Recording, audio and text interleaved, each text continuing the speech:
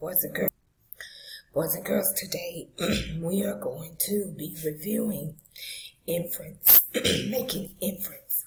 When you make an inference, you add your own knowledge and experience to figure out what the author is not saying. You can almost think about it as reading between the lines, okay?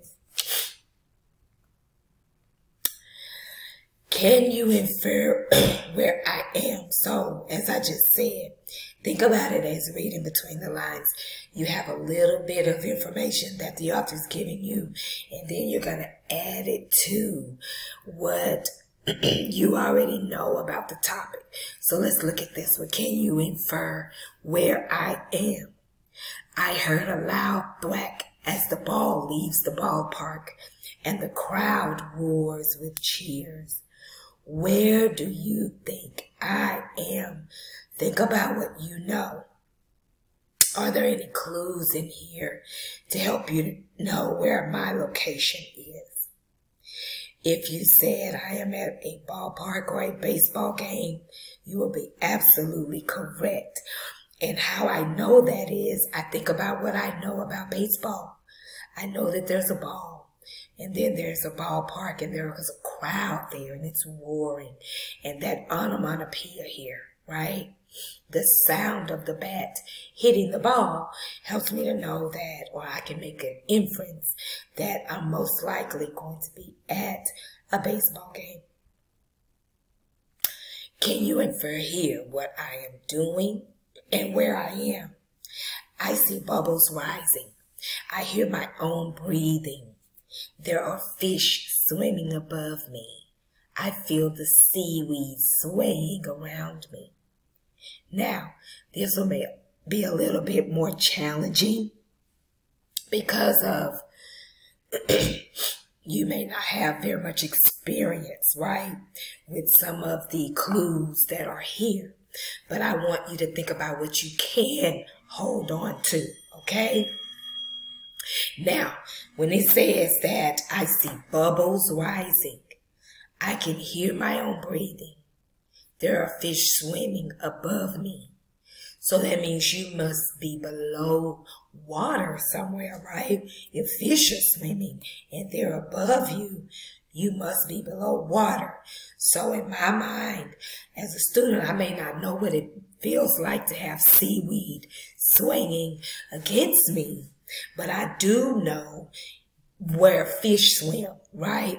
And so I can infer that I am most likely in the ocean, right? I'm not going to be in a swimming pool because fish wouldn't be in a swimming pool. Seaweed wouldn't be in a swimming pool. So if you said that I am in the ocean and I may be snorkeling, right, because of the bubbles coming up and I can hear my own breathing, then you're absolutely correct. Good job. Okay? What can you infer from this statement? Raoul always carried his flute with him. What can I think about that?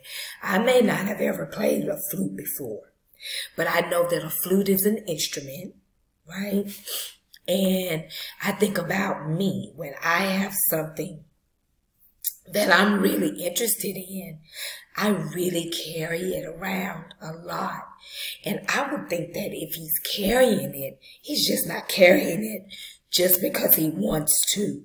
He's probably practicing, right? He has it with him just in case he wants to practice, or he may want to play for someone that he's near or someone else that might be in his company, okay? Let's try this one. What can you infer about Denise's mother? After Denise broke her trophy, her mother turned and walked away without saying anything. Now, this one should be super, super easy because I can say we probably have all been in this situation where we have possibly knocked something over, Or we might have actually broken something like Denise did after our grown-ups have told us either to maybe stop running in the house or stop horse playing around, you know, with your relatives or what have you. And then something unfortunate or an accident happens where something gets broken, right? So you want to think about what's going on. Well, we know mom turned and walked away without saying anything. And so when I think about this, I know that, parents, not just moms, but when they walk away and they don't say anything, they're probably not very happy with what has taken place, right? And so if something has been broken, you can infer that mom is not happy about it. She was just beside herself. She just had to walk away. Okay?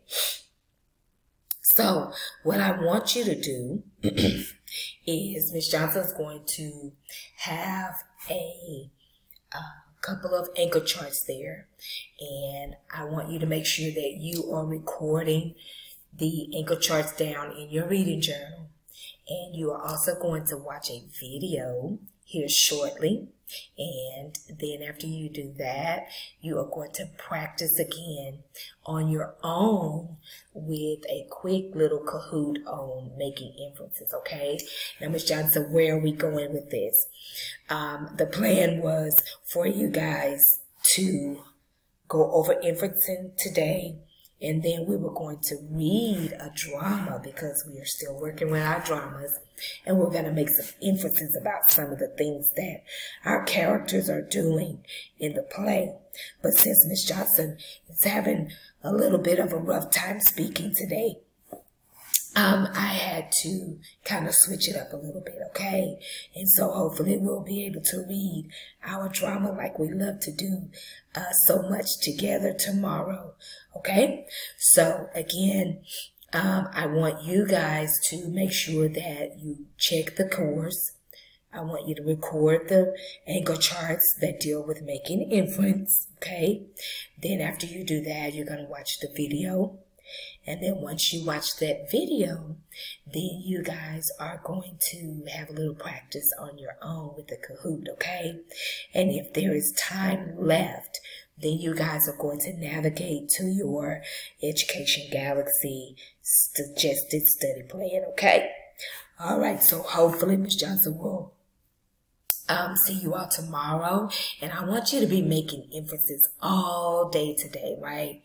Be looking at any clues that are around you, adding those to what you already know, and just see if you can find some ways to practice making inferences today. All right, Ms. Johnson will see you on the other side.